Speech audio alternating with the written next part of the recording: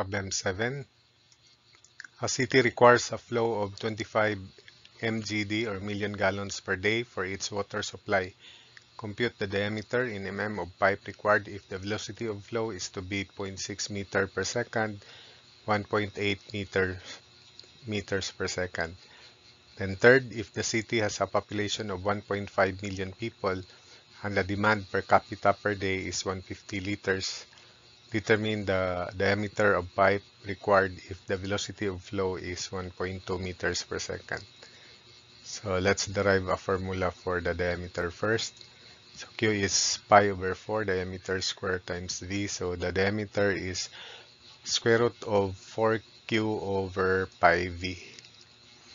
And if we want to express diameter in mm, we multiply that by 1000. So diameter in mm is 1000 square root of 4Q over pi V. So let's compute for the discharge.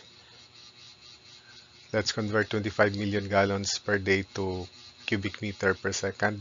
So 25 million gallons per day times 3.785 liters per gallon. Then times 1 day, 24 hours. 21 hour, 3,600 seconds. Then 1 cubic meter, 1,000 liters. So giving Q equals 1.0952 cubic meters per second. Substitute into this formula here. So diameter 1 is 1000 square root of 4 times 1.0952 over pi times 0.6. So the diameter is 1525 mm. For the second question,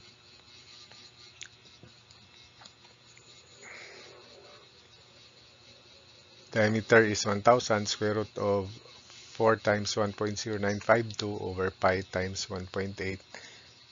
So the diameter is 880 mm. For the third question, let's compute for the discharge first. So Q equals 1,500,000 persons times 150 liters is 0.15 cubic meter per capita or per head per day or per person per day. So 0.15 cubic meter person day. Then 1 day, 24 hours.